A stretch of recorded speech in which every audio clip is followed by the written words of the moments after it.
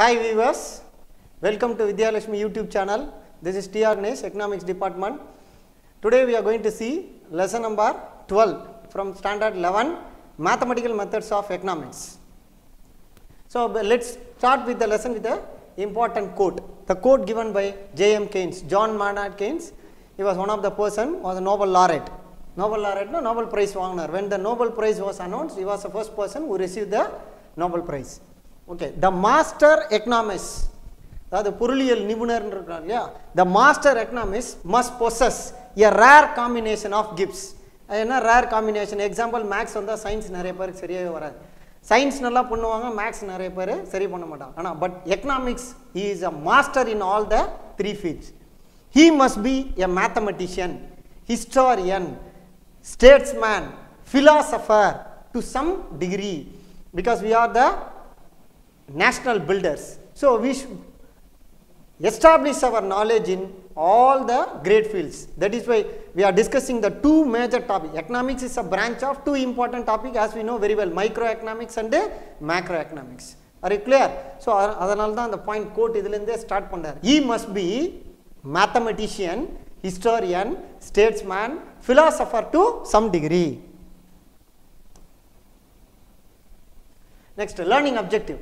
கற்றலின் நோக்கம். இந்த லெசன் நான் படிக்கிறதுனால நான் என்ன சார் தெரிஞ்சுக்க போறேன். Number 1, why mathematics is required for economics? Now you know very well economics is a theory subject. All the measures we want to present in a very lengthy theory form. எல்லாமே பார்த்தீங்கன்னா ரொம்ப எலாபரேட்டா இருக்கும். அதை வந்து சுருக்கி சொல்லணும்னா மேத்ஸால தான் முடியும். அதனால தான் இந்த chapter. To learn the knowledge of mathematical methods as a facility for self expression, not only in descriptive economics but also in quantitative economics. Okay, in a quantitative form. எவ்வளவு அளவு அப்படின்றத, not in a lengthy manner, make it as a quantitative. So these are the two major learning objectives. Number 1, mathematics is required. Number 2, the methods. Next, introduction. Economics analysis is a systematic approach. இது வந்து ஒரு system, இப்படிதான் ஒரு இயங்குதளம், இப்படிதான் move பண்ணணும். It's a, they laid already a proper platform. Number 1, determine, எது தீர்மானி, determined அப்படின்னா தீர்மானித்தை, determine the optimum use of scarce resources. ஏன்னா நம்ம, you know that very well, as India is a very densely populated country. இங்க வந்து நமக்கு the availability of source is very minimum. அதில் எப்படி நம்ம மேக்ஸிமம் சாட்டிஸ்ஃபேக்ஷனை கொண்டு போகலாம். Number 2, choose available alternatives and select the best alternative to achieve a particular object. நிறைய option இருந்தாலும், some of them are tough options, some of them may be very easy option, or some of them may be very very difficult option, என்ன whatever it may be, இதில் எது நமக்கு சப்போர்ட்டிவாக இருக்கும், which will be useful to us, which will be very useful, quick understanding அப்படின்றத analyse பண்ண போறோம்.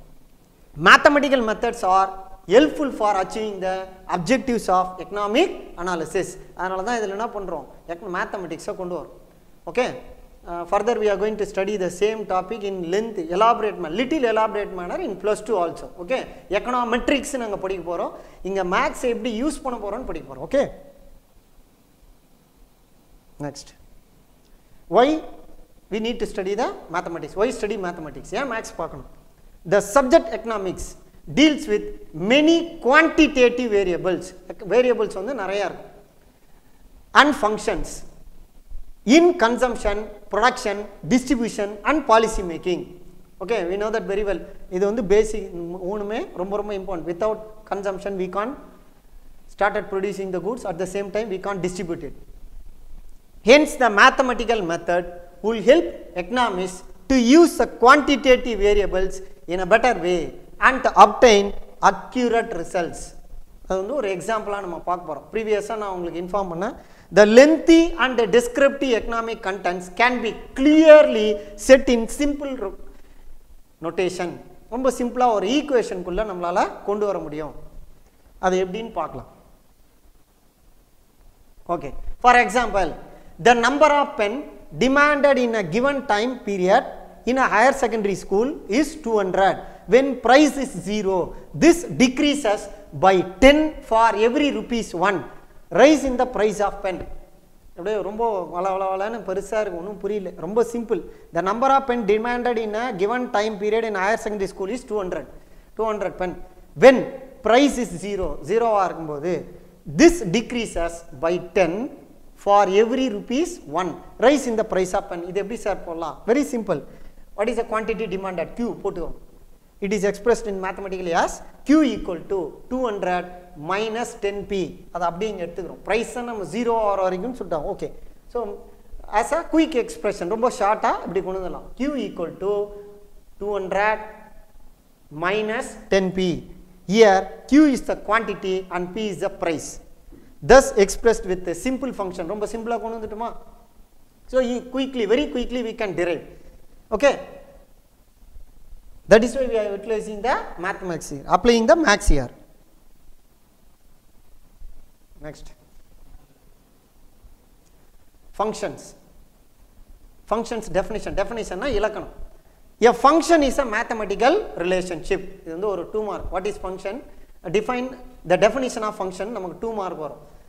A function is a mathematical relationship. Function அதோட definition na இலக்கணம்னு அர்த்தம். ஃபங்க்ஷனுக்கான இலக்கணம் நம்ம எழுதுறோம். In which the values of a dependent variable are determined by the values of one or more independent variable. இங்க வந்து we know that x axis and y axis. X axis is independent, y axis is dependent. இந்த independent வேல்யூல ஏதாவது ஒரு changes வந்தா அத கண்டிப்பா என்ன ஆகும்? டிபெண்டன்ட்டா அஃபெக்ட் பண்ணும். Functions with a single independent variable are called simple univariate function. Functions with a single independent, ஒரே ஒரு வேரியபிள் மட்டும் இருந்தா then it is called a simple univariate function. There is one to one correspondence. அவ்வளவுதான், between one value to another value. Next, suppose இதே வந்து more than one இருந்தா என்ன sir? multivariate. அவ்வளவுதான், very simple. Functions with more than one independent variable are called multivariate. Singular இருந்தா simple, more than one இருந்தா multivariable. Okay, the independent variable is often designated as x and y. Dependent variable is y. Independent variable designated by y, x, and dependent variable by y. Y is a function of x. Means y depends on x. First ஒரு function சொல்றோம். Y is function of x means y depends on x or the value of y is determined by the value of x. Example, demand and supply. Okay, demand, நம்மளுடைய demand increase ஆக ஆட்டோமேட்டிக்கா என்ன ஆகும்? The price of the good will increase. அப்ப இது எதை depend பண்ணிருக்கு? The x axis is independent value, the demand is independent, but the price is dependent. அப்ப demand increase ஆகும்போது ஆட்டோமேட்டிக்கா price also will increase. Mathematically one can write y equal to f of x. Y equal to f of x.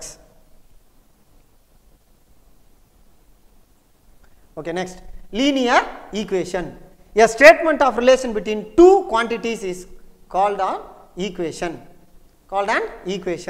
ரெண்டு quantities நம்ம compare பண்ணி சொல்றதுனால அது என்ன சொல்ற? It is an equation. In an equation, if the largest power of the independent variable is 1. In an equation, if the largest power of the independent variable is 1, then it is called as linear equation. Power value 1 இருந்தா அது linear equation. Such equation when graphed a straight line. ரொம்ப simple, ப்ரீவியஸாக பார்த்துட்டு quantity equal to 200 minus 10p, அதை அப்படியே இங்கே கொண்டு வர போகிறோம், அவ்வளோதான். For example y equal to 100 minus 10x. அது கிளியர்? எப்படி கொடுத்தாலும் நம்ம ஈஸியாக என்ன பண்ணலாம்? we can analyze and brought under a quick conclusion கொண்டு வந்துடலாம். Next, for a straight line there are two variables, namely x and y. For a straight line, x is called independent and y is called dependent. Example, demand and supply உங்களுக்கு already சொல்லிட்டேன், குயிக்காக அதை மட்டும் மைண்டில் வச்சுக்கோங்க. எது x independent? x axis is a independent. Example, demand. Quantity demanded equal to, நம்ம யூக்லிபிரியமில் பார்த்துருப்போம், சமநிலை. Demanded equal to quantity, demanded equal to quantity supply. அதே ஃபார்மட் தான் இங்கே. Okay, when x value increases by 1 unit, increase ஆகும்போது then the corresponding change in the y value is called as slope of the line. அப்போ என்ன ஆட்டோமேட்டிக்காக line change ஆகுமா?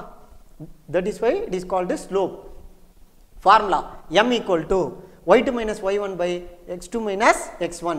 change in y divided by change in x. ஏன் x கீழே போட்டுருக்கோம்? because it is independent. Example நம்ம mark வந்து what is your ஆவரேஜ்னா 5 சப்ஜெக்ட்டும் 5 சப்ஜெக்ட்ஸை add பண்ணிவிட்டு 5 டிவைட் பண்ணல அது மாதிரி தான். the 500 is a fixed. அது மாதிரி இவர் வந்து ஒரு இண்டிபெண்டன்ட். அவர் எப்படி வேணா 500ல 10th 500 +1 600 காலேஜ் போகும்போது வேல்யூ இன்னும் இன்க்ரீஸ் ஆகும், மார்க்ஸ் இன்க்ரீஸ் ஆகும். one small recap, see the formula again. m equal to y2 minus y1 divided by x2 minus x1 equal to, இது என்னன்னு சொல்றோம்? ஏன் இப்படி எழுதிருக்கோம்? because the change in y divided by change in x. Example mark average சொன்னோம் இல்லையா, இது இப்போ அடுத்தது நம்ம கண்டினியூ பண்ண போகிறோம். Next where x1, y1 and x2, y2 இங்கே 2 பாயிண்ட் கொடுத்துருக்காங்க. R 2 arbitrary points. ஆர்பிட்டரின்னா என்னங்க? தன்னிச்சையா, அவங்களாம் வந்து இண்டிபெண்ட்டாக ஃப்ரீயாக மூவ் ஆகுது. Slope R gradient of the line represent the ratio of changes in vertical and horizontal lines. ரெண்டுத்துமே vary ஆகும், X axis as well as y axis. The formula for constructing a straight line is ரொம்ப சிம்பிளானது. நம்ம already 6th 8th 9th even 10th நீங்கள் இதெல்லாம் போட்டிருப்பீங்க. Very minimum level maths தான். y minus y1 equal to m into x minus x1 அந்த formula தான். If 2 points R 2 point கொடுக்குறாங்க 0,0 and x, y just assume ஒரு அசம்ஷன் தான். then the formula is y equal to mx. Okay, நம்ம இப்போ அதை ஒரு சம்மா எக்ஸாம்பிளாக போட போகிறோம். எக்ஸாம்பிள் 12.1 டெக்ஸ்ட் புக்கை ரெஃபர் பண்ணிக்கோங்க. The same thing. Example 12.1 find the equation of a straight line which passes through 2 point 2,2 and 4,-8 which are x1 y1 and x2 y2. அதை அப்படியே எடுத்தீங்க அப்ளை பண்ணிடும். இந்த நோட் எல்லாரும் காப்பி பண்ணிக்கோங்க. நோட் பண்ணிட்டீங்களா? Here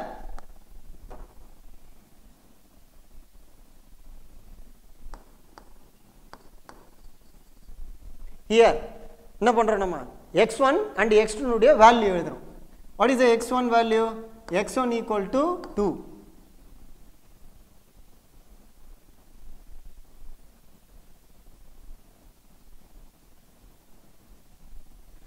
here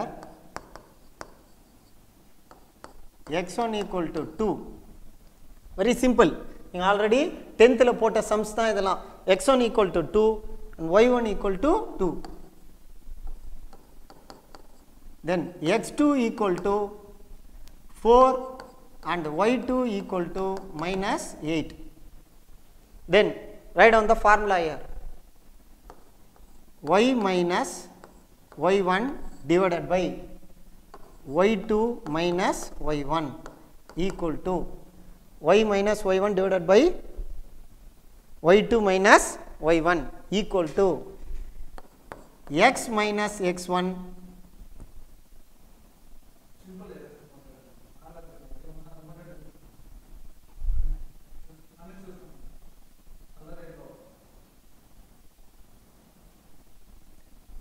x minus x1 divided by x2 minus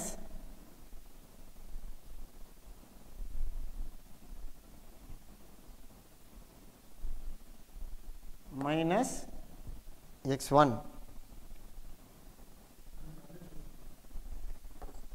x2 minus x1. இப்போ substitute பண்ணுங்க. substitute the value. y1 ன value நமக்கு what is the value for y1? y1 ஓட value 2. y minus y1 ஓட value 2 divided by y2 ஓட value na -8, y1 ஓட value again -2 equal to x minus x1 value 2 divided by x2 minus x1 4 minus 2.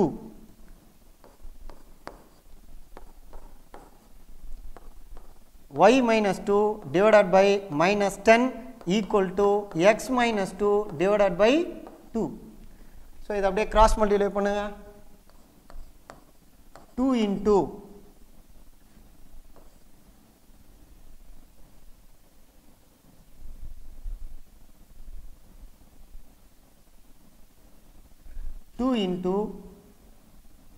y minus 2 equal to -10 into x minus 2. இத அப்படியே multiply பண்ணுங்க. 2y minus 4 equal to -10x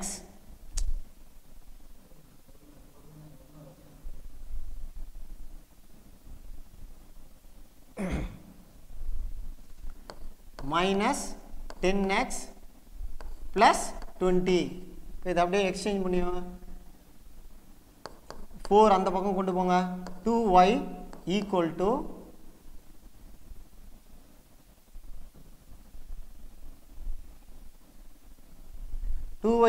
to minus 10x plus 20 plus 4.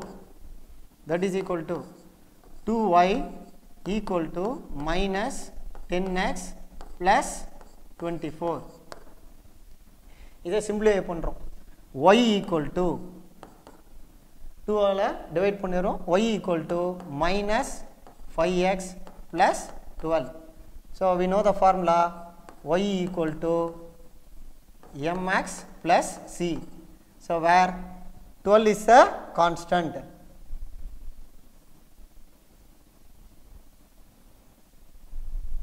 mx plus c.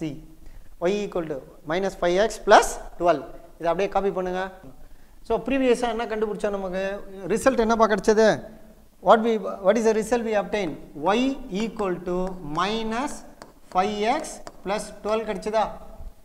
இப்போ என்ன பண்ண போறோம்னா we are going to apply x ஓட value. x 0வா இருந்தா y என்ன ரிசல்ட் கிடைக்கும், y 0வா இருந்தா x என்ன இருக்கும் அப்படினு கண்டுபிடிக்க போறோம். ஏனா dependent. Okay, intercept வேல்யூனா dependent சொல்லிடுறீங்க. when x equal to 0வா இருந்தா apply this y equal to minus 5 into 0 plus 12. என்ன கிடைக்கும்? y equal to 12 ah? when y equal to 0 வா இருந்தா x minus 5x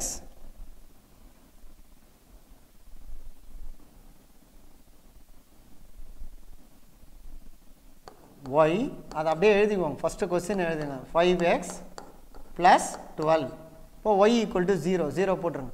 0 equal to minus 5x plus 12. அடுத்த step கொண்டு வாங்க. இந்த minus இந்த பக்கம் வந்தா plus 5x ஆ மாறிடுமா? plus போடணும்னு வந்து necessary கிடையாது, not necessary. டைரக்டா என்ன பண்ணலாம் நீங்க 5x equal to 12 ன்னு போடலாம். அப்ப x equal to 12 by 5. So finally x equal to 2.4. Okay, இதை வச்சு நம்ம ஒரு கிராஃப் போட போறோம். So copy down this. Okay, முடிச்சிட்டீங்களா? Next, the final step. So இந்த கிராஃப் நம்ம டிரா பண்றோம். x axis இதுல quantity demand எல்லாமே x axis. price is a dependent. demand base பண்ணி தான் price. So hence we get the slope 2.4. 2.4 கிடைச்சதா? இங்க என்ன பண்ணோம்? when the y equal to x equal to 0 வந்தா y equal to 12 ல ஒரு பாயிண்ட். நெக்ஸ்ட் x வந்து நம்ம y 0 ஆகும்போது x 2.4. so finally we come to a conclusion ல கொண்டு வந்து முடிக்கிறோம். so this is a value we are obtaining when x equal to 0 வந்தா y equal to 12 and y equal to 0 வந்தா x equal to 2.4. okay, thank you all. remaining will continue in the next session.